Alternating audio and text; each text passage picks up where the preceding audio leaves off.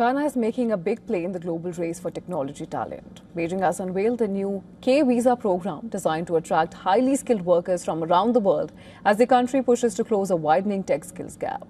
The move comes as China accelerates efforts to compete with the US in artificial intelligence, semiconductors and next-generation computing. But experts say that visas alone might not be enough. With China rolling out a revamped visa program, students are preparing to try once again. With Chinese proficiency and hopes that the new K-visa designed specially for top-tier tech talent, it might finally open the door. For Beijing, the stakes are high. In the middle of a global tech war, China has declared attracting international talent a national priority. In its newly released blueprint for the next 5 years, government pledged to establish an immigration system for highly skilled talent and attract and cultivate outstanding talent from around the world.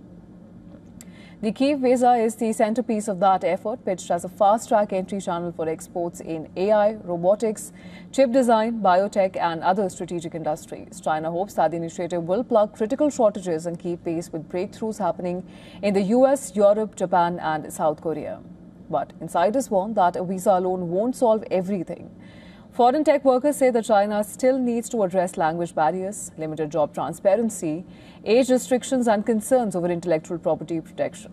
Many global firms have also scaled back hiring as geopolitical tensions continue.